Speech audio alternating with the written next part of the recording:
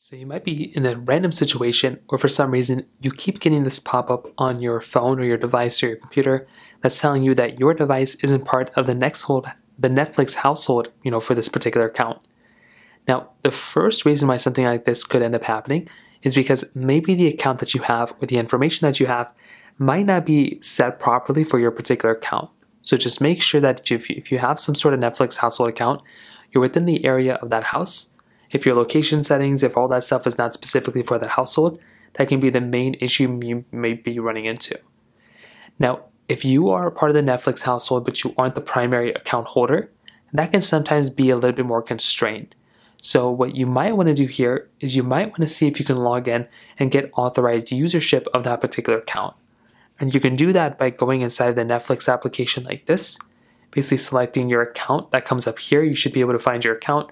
You want to click on Manage Access and Devices, and you want to go and send a verification code to your device, and from there you'll be able to verify it. Now you can also go through and make sure that your account details and all that information within your account is set properly as well, because if that account information is not right, well, that's going to be causing some issues for your particular account as well.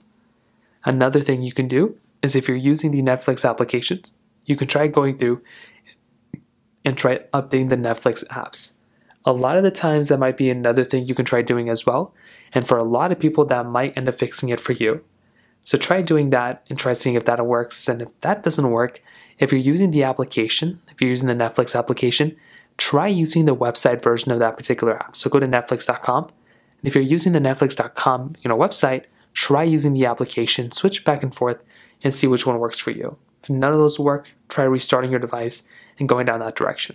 So those are basically the main ways to go and do it. If you have any other thoughts or questions, please let me know in the comment section below. Hit the like button, that'll mean so much, but definitely hit that subscribe button. More importantly than everything else, I love every single one of you guys. Hopefully I'll catch you guys in the next video. Peace out till then.